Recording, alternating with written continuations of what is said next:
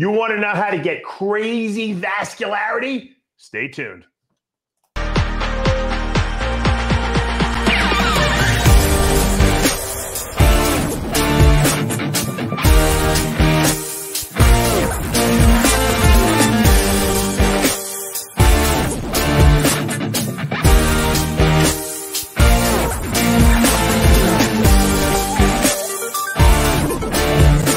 I created Species Nutrition with one mission in mind: to provide bodybuilders and serious athletes with no-nonsense supplements that work. I put my name and reputation on every bottle of Species Nutrition products.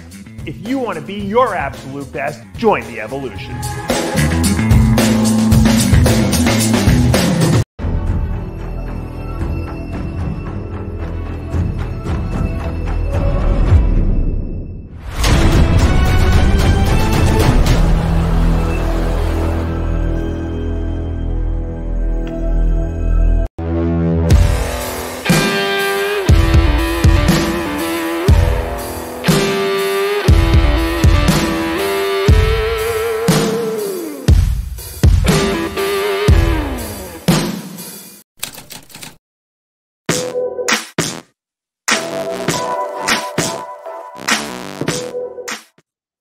RX Television, RXMuscle.com. This is Ask Dave, your 30-minute question and answer show with Dave Palumbo.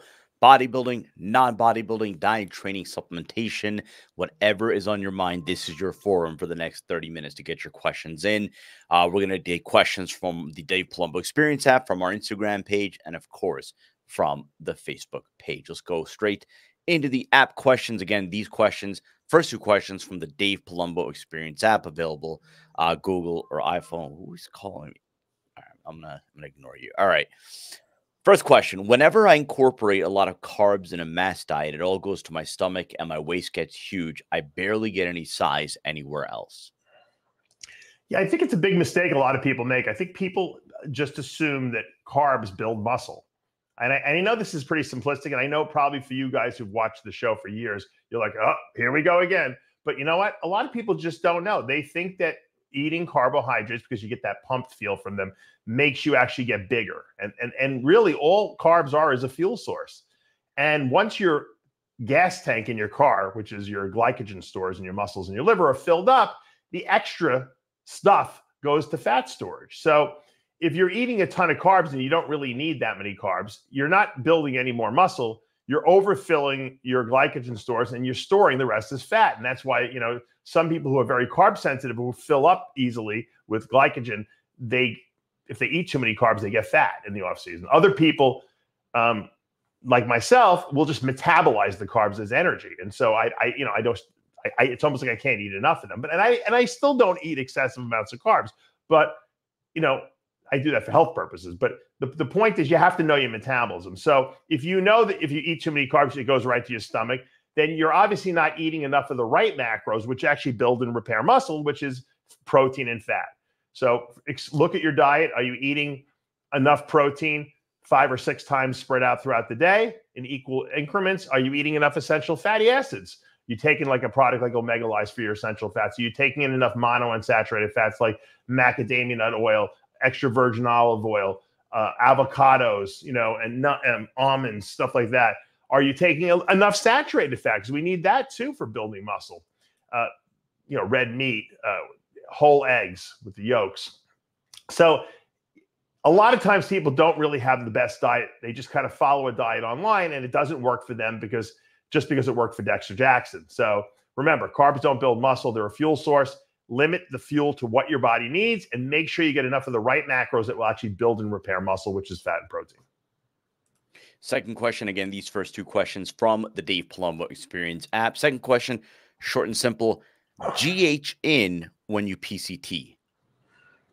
When you do post-cycle therapy, okay, following a big cycle, when you're doing your Clomid and HCG and all that stuff, can you keep GH in? The question is, the answer is yes, because growth hormone doesn't affect androgen receptors. Okay, they work on their own protein receptors on the cell membrane, you know, IGF-1 receptors. So it's not a bad thing. But what I do tell people to do is don't take too much in the off season. Limit yourself to like 2 IUs per day. So you get the benefits of some fat burning, you get the benefits of repairing your body a little bit, but you're giving your body a break essentially, because high amounts of GH can raise blood pressure. They obviously challenge your body's ability to produce enough insulin. So in the PCT, we're really trying to let the body recover, not stress it out more. So low dose GH, I have no problem with. Now, these two questions are from the Dave Palumbo Experience app, which once again, I want to thank you guys for the support. It's $29 a month. You get all my videos, all the articles I've ever written in one place. We have all my protocols, off-season pre-contest, drug cycles, diets, all that stuff. I do a Q&A video just like we're doing right now. Ask Dave. I do an extra one for the app members every single week. So you get like 2. And we put up a workout every week. There's a lot of great information in there. And some people just, want questions answered. And I answer everyone's questions in an open forum. So everyone sees everyone's questions and everyone sees everyone's answers, which is a learning experience. And some people just want to thank me because I answer questions all day long just from people who email me, and they just sign up just because they want to support the cause. And I appreciate that. And the number of members grow every single month. And I appreciate that. And that inspires me to want to do more there and keep those questions coming because it's a learning experience for everyone. So those first 2 questions from the Dave Palumbo Experience app. Now we go to our Facebook page and Instagram questions. If you're not already following us on Facebook, just go into the search bar, type in RX Muscle. On Instagram, official_RX Muscle. RD Norm, I'm glad he asked this because we've been seeing a rise in clinics that offer the hydration IV services. And I guess maybe it was rooted in the fitness industry, but now it's really grown to the common folk, and there's so many different offerings out there. Does doing a rehydration IV 2 to 3 times a month, is that beneficial? This place that I go to after a show is offering a monthly membership that is basically the same as a single visit. So your thought for bodybuilders and the different phases for a bodybuilder, and then I guess non-bodybuilder. Right. Here's my take on this whole thing. To me, that's a luxury service. It's like getting a massage. Will it help? It can't hurt. Being properly hydrated, getting some vitamins infused into you. Sometimes they'll do a glutathione push. They'll push some glutathione in there. It can only help, okay? However, if you're neglecting other things, like you're not taking a good multivitamin or essential fatty acid supplement or a fiber supplement because you claim, I don't have enough money, but you're spending it on an IV because you think it looks cool that there's a needle going into your arm, you're wasting your money then. If you have expendable income, if you do well and you have extra money and you want to add that on top of all the good modalities you're already doing, I think it's definitely a worthy investment. But that should not replace the stuff that really actually is potent. Eating the right foods, taking the right nutritional supplements to support what you're doing, getting your sports massage every once in a while, to make sure that your body's fine-tuned, getting your chiropractic adjustments. If you're doing all that already and you're like, you know what, I make good money and I can afford it. My friend owns the clinic. He's giving me a deal. Then by all means do that. But otherwise, it's really a luxury service. And I can't stress that emphatically enough because I think a lot of people prioritize what they do with their money in the wrong way. And if you want to get really good benefits, if you want to get good results, I should say, as a bodybuilder, you have to prioritize in the right way, in the right direction. That means food comes first, supplements, if you're doing PEDs, your gym membership to a good gym where you can train right, those are the most important things you can possibly do. And then, of course, sports massage. So once that's taken care of, then you can go to the other thing. But don't skimp. I see guys going to buy a pre-workout, and then they're like, I don't have any money to buy anything else. Well, you know what? I think that the multivitamin, like Demineralize or the essential fats like Omega-Lize, would be a way better investment than wasting your money on a pre-workout that's not doing anything for you other than jacking you out of your mind. Drink coffee if you really want the stimulant effect. But if you have the money to buy all the supplements you need and you want to do the pre-workout, then that's great. So prioritize. That is probably today's key word. Prioritize. If you prioritize correctly, you're going to get the best results in your bodybuilding goals. Well, since you just mentioned pre-workouts, we'll take this question next. It's from Syed Shah. Since we have pre-workouts to hype us up to workout, what was the source of energy back in the 80s and 90s for bodybuilders? You really want to know the answer to that, Sid? It's called passion, guys. Wake up, man. I don't need anything to get me to the gym. I love going to the gym. I don't need to wake up. I'm there. I could have 1 hour of sleep. I can go to the gym and train because I love to be there. If you need something to make you want to work out, then you probably picked the wrong sport to get involved in. the idea of going to the gym and training, aside from the fact that, maybe if you're dieting and you're on very, very low, you're a week or two out from a show, but even then the show should inspire you to want to go to the gym. I never had motivation problems going to the gym, to be honest with you. Nothing that a cup of coffee couldn't help me with when I was dieting, So, that's what we used back in the day. We used coffee. And some people, when the ephedra came about, there was a product called dimetadrine from AST Research. A lot of guys were using in the 90s. I never used it. I don't even know why I never tried it. I was never a stimulant guy. I always felt like it was going to raise my cortisol levels too high and create too much, breakdown in my body, catabolism. And so I was always against overstimulating the body.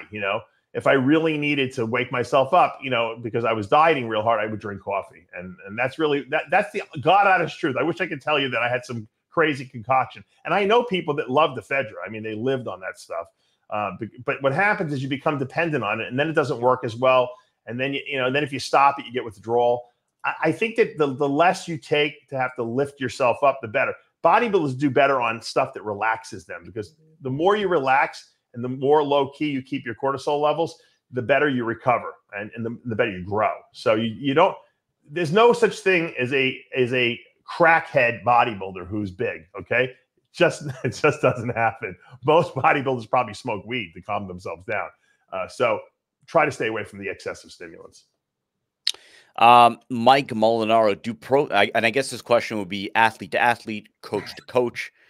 Do pros stay on HGH year round? And if so, do they drop the dose down ever?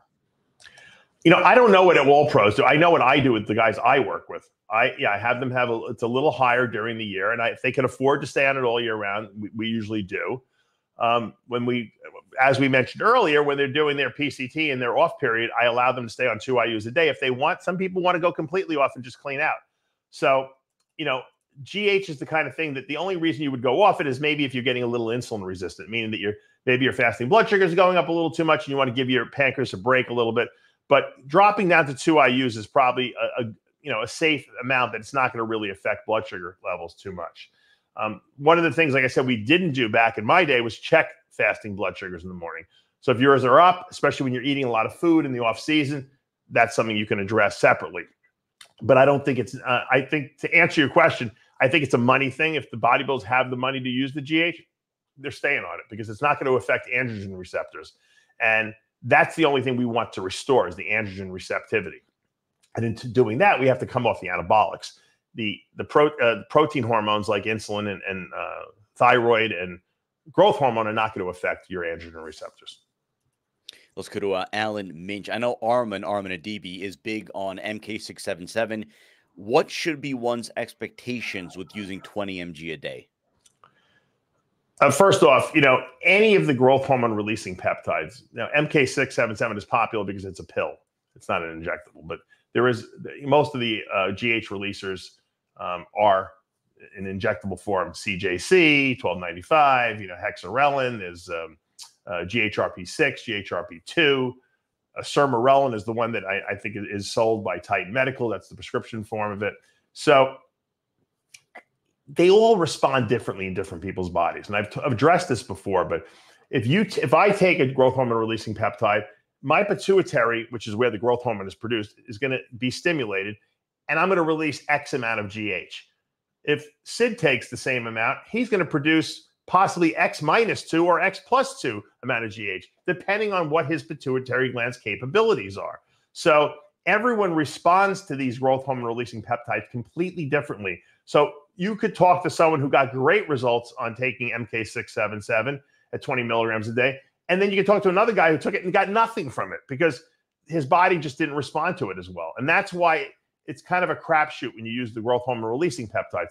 Taking real GH itself, now you don't have to worry about the pituitary releasing the GH. You're actually putting the growth hormone into your body, so it's going to have an effect. And so that's why more people, especially pro bodybuilders and people at the top level, are going to use growth hormone itself because they know the GH releasing peptides are variable at best, and so you just don't know what you're going to get. And if you have the money, the growth hormone is probably the way to go.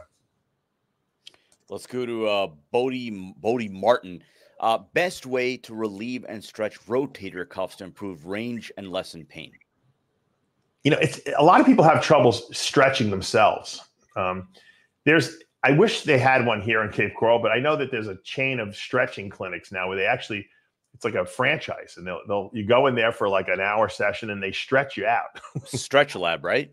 Is that what it's called? Yeah. And yeah, the funny thing yeah. is, I know people have gone to them. They said they're amazing. And look, I've been stretched before by people that really knew what they were doing.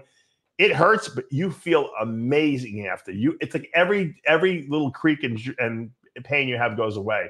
It's really, really amazing. I hope that they spread them all over the place because it's a great thing to do. So can you stretch your own rotator cuff? Sure. You can hang, you can hold on to something and kind of twist the other way. You can do all the different stretches we see people doing in the gym. But invariably, if you really want to get a really good stretch, deep tissue massage or get someone to stretch you who knows what they're doing. Derek, I'll tell you who's really good. Derek Farnsworth is very good too at stretch. He stretched me out, man. Oh boy, did I feel great. And he massages, and he does everything all at once. He's got the massage gun on you. He's got this tool that's like, it looks like you can jackhammer he's putting on you. And he when I had my shoulder replacements done, the first one, he stretched that thing out. It felt great after he was done.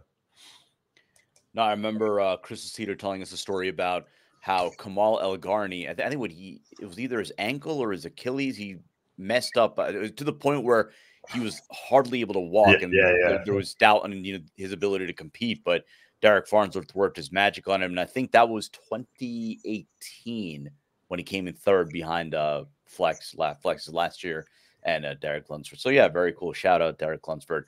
I'm sorry, Derek Farnsworth. Yeah, Mark Bates. I mean, he just kind of asked best post-workout. What was your go-to post-workout meal? Depending on what workout. When I would do legs or I do back, I was so nauseous after training from traumatizing my nervous system with the heavy weights I was using that I would really have a lot of trouble eating. So a lot of times I would do post-work. I did a post-workout shake before there were post-workout shakes. Back then we would do a Matrex packet, which was about 40 grams of protein. I think it was like 26 grams of carbs and minimal fat. And I would throw an Ultra Fuel in there, which was 100 grams of carbs. So just because I couldn't eat, and I would have them make it at the gym for me. They would blend it up. And so I was getting 120, almost 130 grams of carbs. I was getting like 40 grams of protein. And that I would sit on that for an hour and a half or so. And then I'd go home and take my time. And then I would cook a meal usually because I knew I had to get the nutrition in fast. I didn't feel like eating because I was a little queasy still. And you can't just wait. You can't just leave the gym and say, oh, I don't feel good. I'm not going to eat now until I feel hungry in 3 hours, because now you've just missed valuable recovery time. So my suggestion is a post-workout shake. Nowadays, I recommend all my guys use Isolyze, my isolate, whey protein isolate, mixed with Carbolize, which is unflavored, which is nice because it kind of takes on the flavor of whatever the protein is. And we usually do like 40 grams or 50 grams of Carbolize with about 50 grams of protein, depending on how big you are. And I'll have them blend that up, or they don't need to. You can mix it with your finger. It's so easy. And just gulp that down. And then in an hour and a half, you can have a meal. It's really up to you. I know there's people that like to eat food. If you're going to eat food, eat something that's easily digestible. A lot of times when I was dieting for shows and I wasn't doing many shakes, I would bring my food with me, and I'd have like some kind of a white fish like cod and rice, or maybe cod and a piece of avocado with a baked potato, and that seemed to get absorbed real easy. Fish digests real easy, and I had no problem with that. When I was off season, it was harder to eat because I wasn't as hungry. When you're dieting, it doesn't matter what you do in the gym; you'll be starving when you're done, because that's just the way it is. And once again, I would modify what my post-workout meal was depending on what I was doing. When I would be off season, the goal would be to get the nutrition in as fast as possible. When I was dieting, I knew I only had a limited amount of meals, so I had to space them out. So I probably would have more than likely have a food meal after the gym to hold me over. Let's go to Bilal Hamide. Even though I'm using PEDs, my body doesn't look pumped when I'm outside of the gym, as opposed to many other bodybuilders who look pumped, especially their arms, when they're outside of the gym on a regular basis. Is this just down to genetics, or am I missing something here? I think when you say pumped, a lot of people talk about vascularity. I mean, when I go out places, even when yesterday I donated some blood. I felt like it was my civic duty, and I have a lot of veins, and I am always veiny. It doesn't matter how big or small I am; I have the same veins.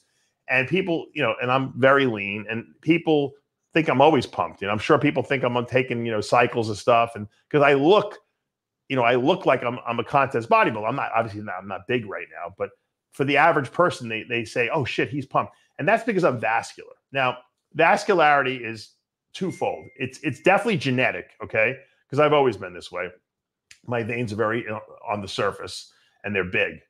And the second component is how fatty the leanness you are.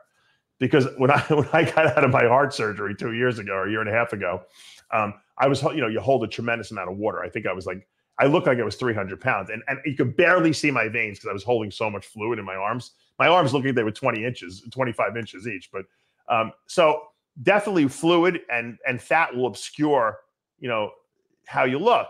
So if you're off season and you're walking around, you could be on a ton of gear. If you're not a vascular guy by nature and you hold a little extra body fat, maybe hold some subcutaneous water, you might not look like anything. But then those are the kind of guys that when you put them on a diet and you put them on low carbs, they drop all that fluid. It's like their bodies transform and they look, jacked out of their mind. Now, there are some people, and I hope this is not your situation. There are some guys who I help, and women, and I'm just looking at their body week after week, and I'm like, there's something not right here. I said, and then I'll ask them, I'm like, have you tested your gear that you're on with the Roy test kits that I sell at my DavePalumbo.com website to see if the stuff is real? Well, I was going to, and then this guy told me, though, they're definitely real. He used them.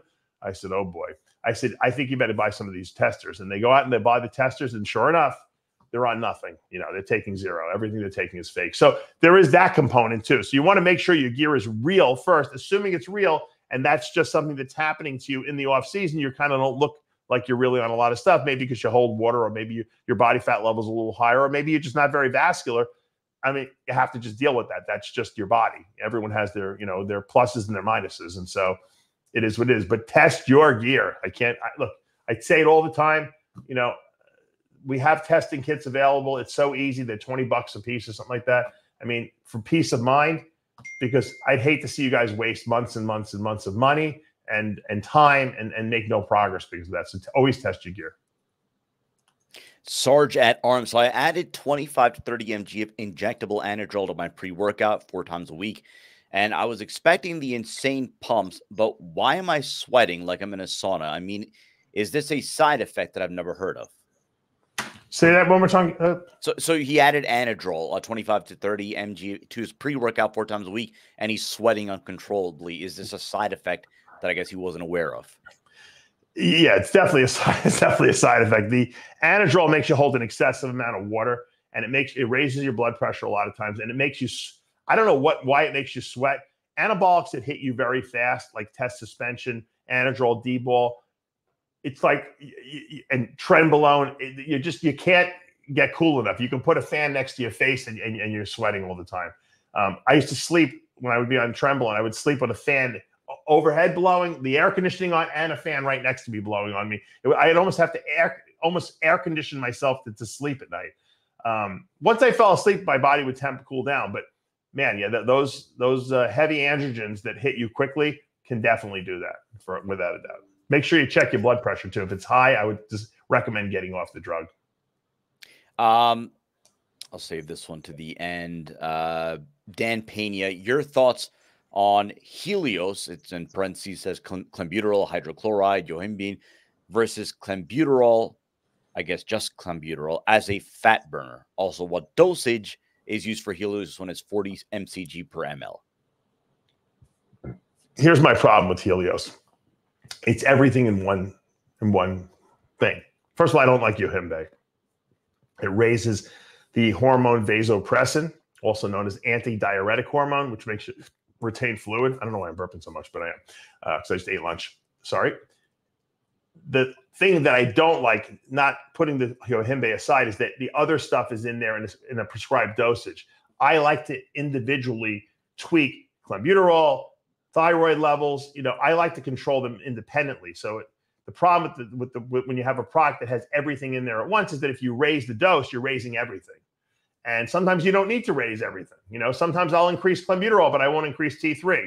Sometimes I increase T3, I don't increase clenbuterol. So I don't like drugs like that. Plus, you can't test those drugs either and see if what you're taking is actually real.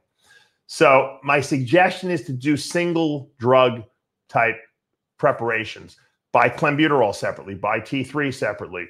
You know, if you're going to use yohimbe, buy that separately so you can control these dosages of what you're putting in your body and up them as necessary, not just up everything together. That's like a shotgun approach. And then you don't know what's working and what's not working. You don't know what's causing side effects and what's not causing side effects because there's 3 drugs in this thing that you can't control the dosages of altogether. So that's my 2 cents. I don't like the drug.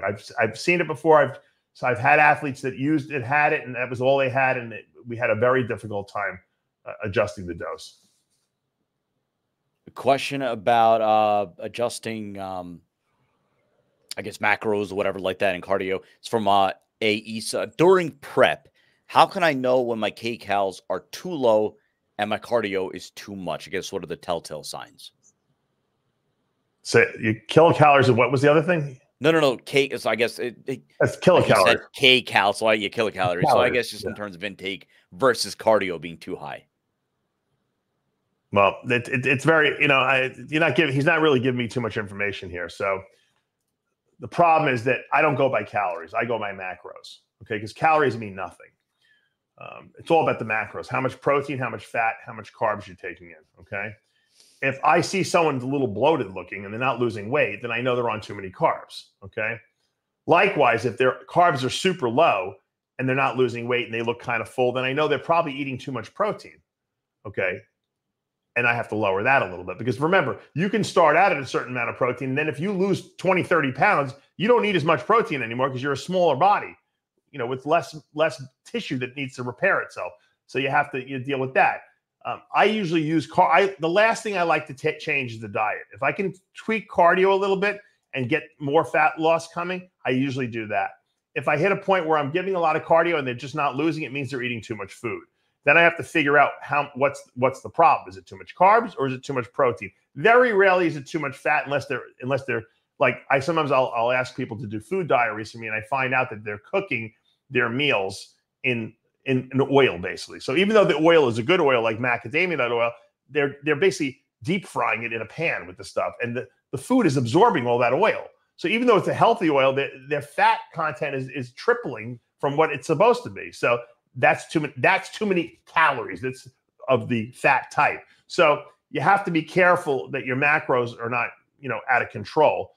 And that the only way to do that is by trial and error and having a good eye, whether it be your own eye or a coach who's going to say, you know what, I think you need to cut your carbs back. That comes with experience. It's hard to teach someone that. But like I said, if I see someone who's a little bloaty and they're eating a decent amount of carbs, I cut that back first. If the carbs are already cut back and they're still looking a little full and I know they're not cheating, I'll lower their protein a little bit.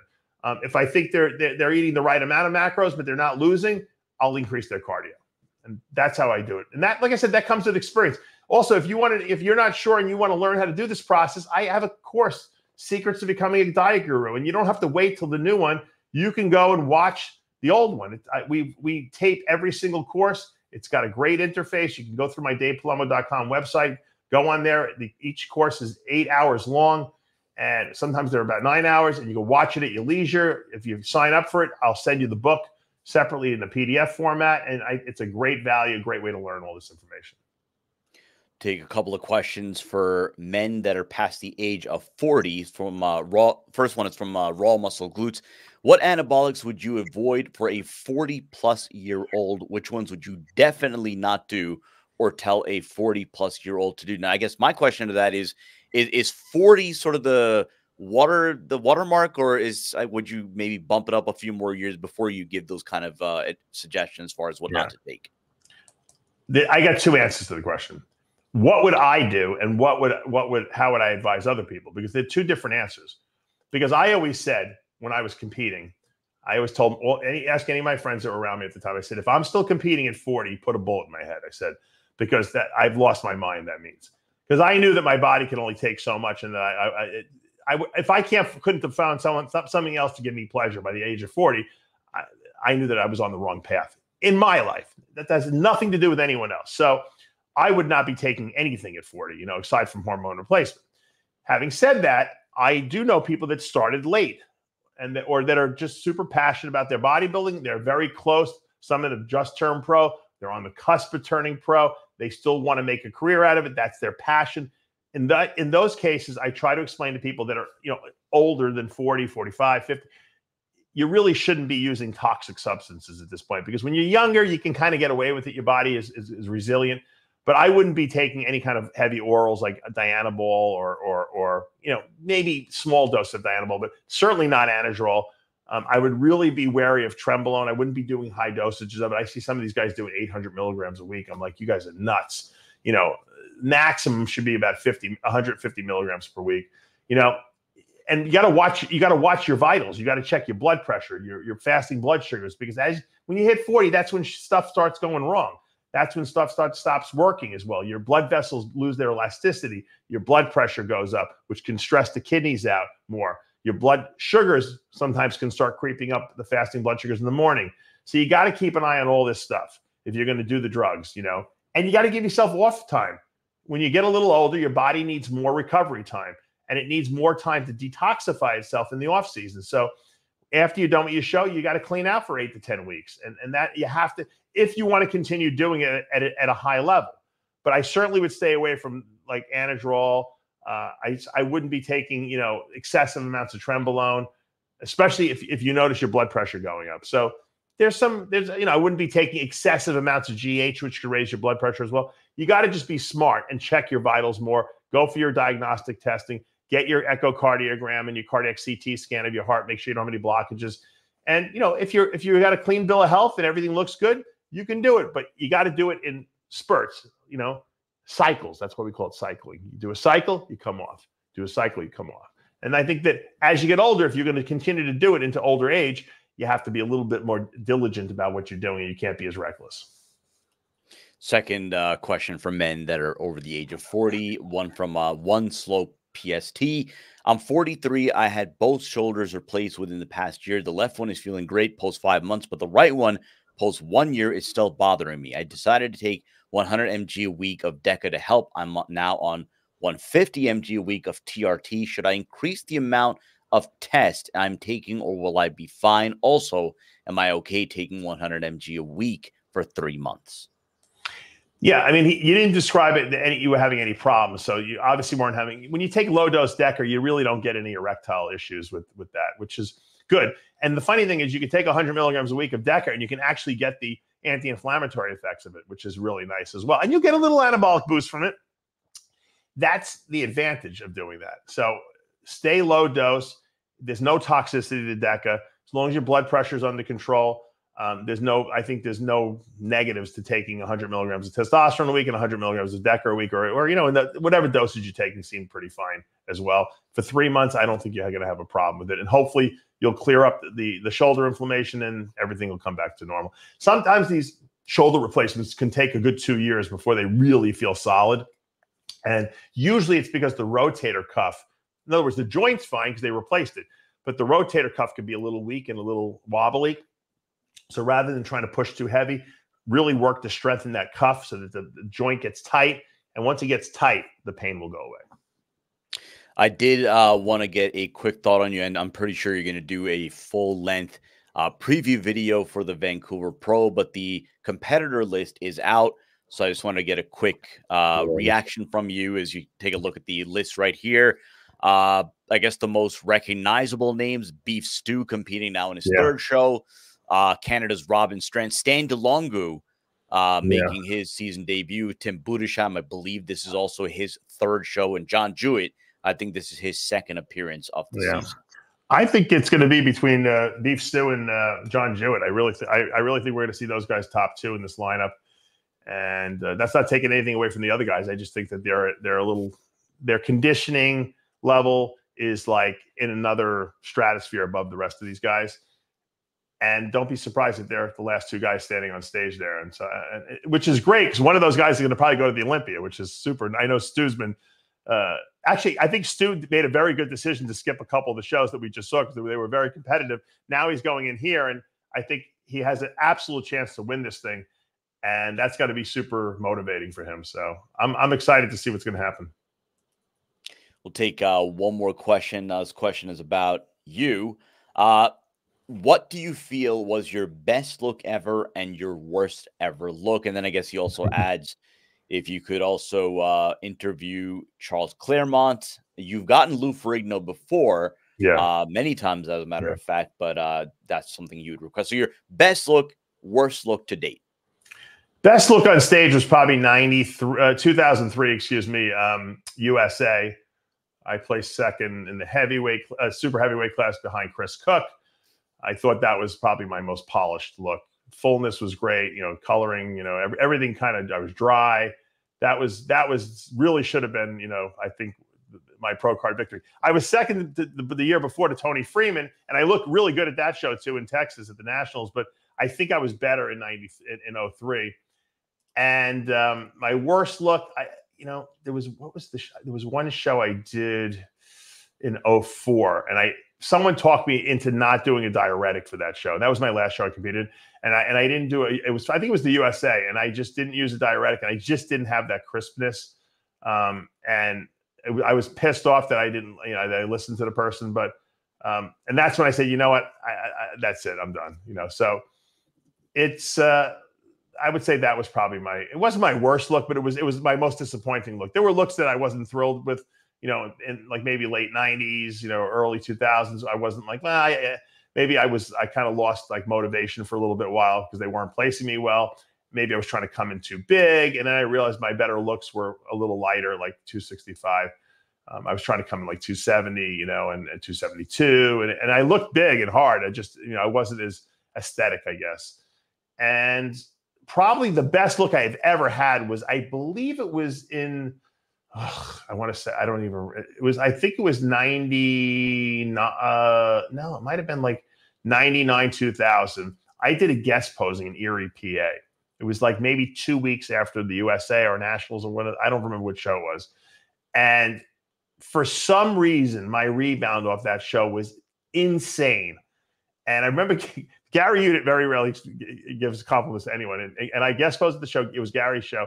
Gary came up to me after. He said, "Man, if you look like this on stage, you'd be a pro." He goes, "This was the best look I'd ever seen of you. I was full and round and dense, and I didn't take a diuretic. I was just guest posing, and I don't know why everything just fired perfectly. If I could have duplicated that look, that would have been the look I needed. But sometimes, you just get lucky. And I wish I had pictures from that guest posing because I really did look good at that show. But the best on stage, I would say, would be 03 USA. That's going to do for this episode of Ask Dave. Reminder right now on the channel, all new episode of After Hours, which featured the return of Jimmy the Bull. So a lot of hilarity there. All new episode of Heavy Muscle Radio. I'm trying to, Portugal. That was the Mr. Big Evolution Pro this past weekend. I kept mixing it up with the Big Man Weekend Pro, which was, I guess, in Alicante, Spain. So a few of our European friends were sure to remind us. Yeah. But again, Chris Aceto, Dave Palumbo doing a full recap of the Portugal Pro, of the Mr. Big Evolution Pro, which of course saw Nathan Diasha win and qualify for the Olympia. And hopefully we will see him there in October, to be on stage and compete against some of the best in the world. I don't know. We know it's been a struggle for him over the last few years. So it'll be great to see truly one of bodybuilders, I guess, if you want to say over the last decade, maybe a top 15, top 20, say top 15, really, if you think about it, bodybuilder amongst the crop, whatever, and taking out, a really good William Bonac in the process.